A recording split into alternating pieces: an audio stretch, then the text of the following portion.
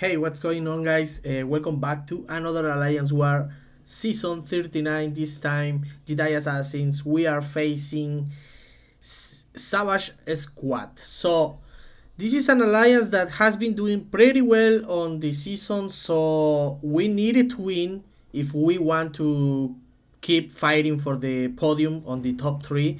So yeah, it's gonna be really hard to get top 1, but top 2 and top 3 it's still possible, even though we have lost a few matches. So we had to take down this Void on the very first fight, and I was like, okay, I shouldn't have any issue. And yeah, I didn't get my SP3 for the very first time that I do this fight.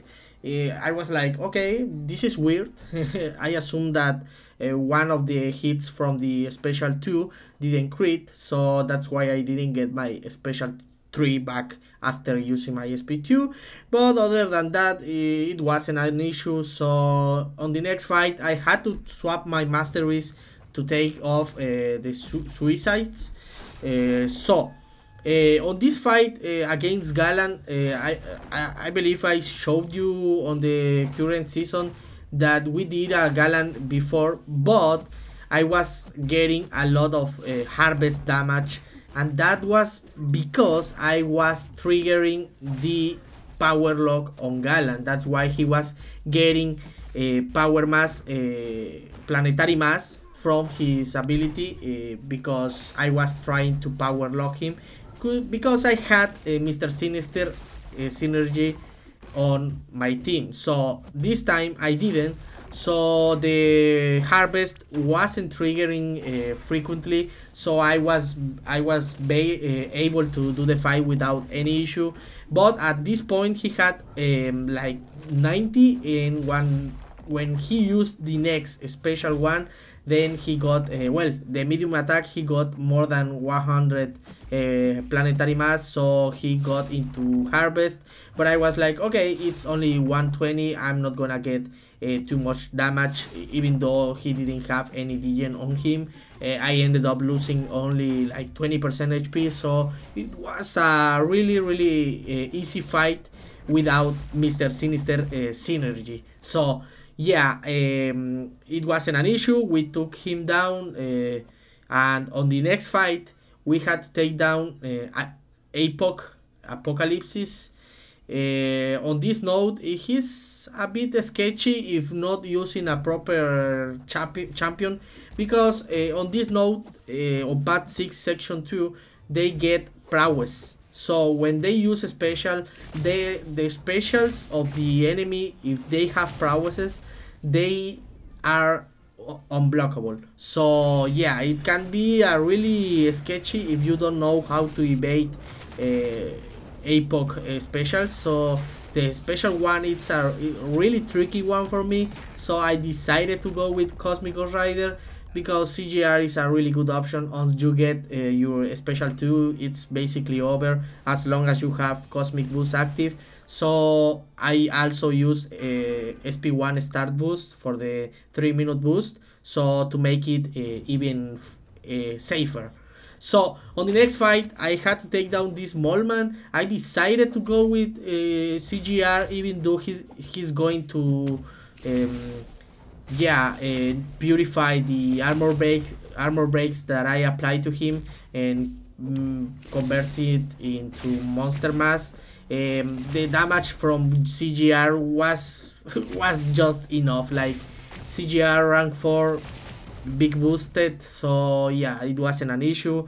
I took him down, no issues there. And on the next fight, I had to switch again masteries. I did like 4 mastery swaps this war, I believe, and that's why, because I had CGR on my team, and here most of the times he requires to have suicides on or active, so you can do more damage and the fight can be way safer. So on the next fight, I had to take down this Hulkling on node 49. It's Hazard Shift, Incinerate, and Poison, and I was just trying to get as much as overpower ability from KINGPIN as possible, because the more power overpower you get, the more damage you will deal to the enemy. So that's basically the strategy. Apply as much degen on him as well, so I can reduce his ability accuracy.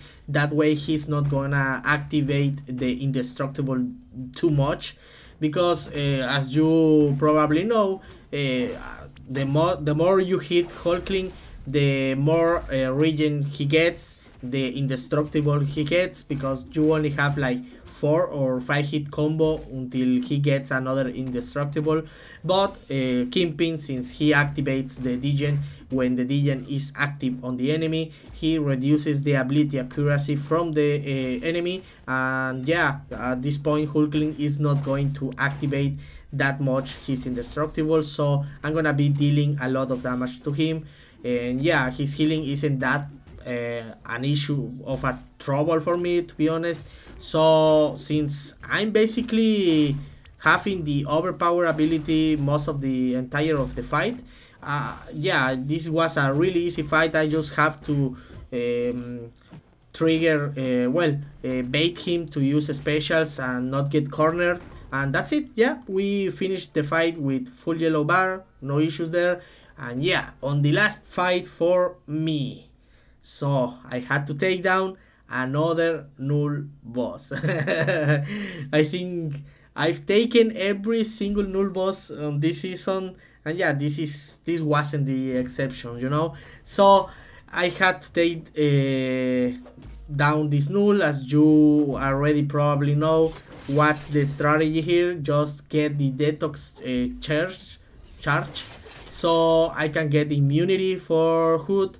And once I get him, just do a normal fight, keep the detox active as much as I can, and yeah, apply the bullets on him. And once I get enough bullets, it's gonna be an explosion, you know, like poof, he's gonna explode really easy. At this point I was like, okay, I lost my detox charge. I was like, okay, so I have to wait to the armor break to finish. I was like, okay, there's no really an issue there, because I only had 4 bullets applied on him, and I was like, okay, I'm not gonna lose that much time because of it. But yeah, he wasn't really trying to use special 2, even though I was trying to bait him as much as possible. Yeah, that's in my opinion, that's the best strategy to keep the bullets and the hexes charge for Hood active, and not lose all of them. Just blocking the special 2 when he's unblockable. And I realized here that he got another unblockable, so I was like, okay, I'm not gonna get hit again. But I lost all my bullets that I had active on him, because he applied another time the 10 armor breaks on me, and I was like, okay, every single hit that I do on him is gonna be glancing. So yeah, there's no way I can renew the bullets to him. So yeah, I was like, okay, let's try to focus up, let's try not to to make another mistake again, because we did it the same mistake twice. Like, we lost our charge. So yeah, when he was triggering his special 2, I didn't have any detox active, so that's why I was getting the armor breaks on me. And yeah, once I was like, okay, I'm focused up, I haven't lost that much HP, because when Hood is also invisible, he's gonna be healing back depending on the hits that you make the enemy miss. You're gonna be healing up some HP. So at this point I was just trying to land my heavy attack, and that's it. It was a bit of a long fight, but I didn't even lose like 10% HP. Anyway, we ended up winning this war, guys. We ended up dying like 4 times, I believe. And yeah, the last death we had was on the very last node, on the boss fight on BG1, I believe. So the war was really close for the entire war, and they did really good. Savage Squad, GG's to them. Good luck on the next time, but we needed the win if we wanted to get the top 3 on this season. At this point, we are on the 3rd place right now. So, and at the time you are watching this war, I believe we are facing D69 for the 11th war, and this time whoever wins this war is gonna get top 3 basically. So yeah, guys, if you enjoyed the war, just hit the like button, subscribe if you haven't, and we'll see you on the next war. Take care.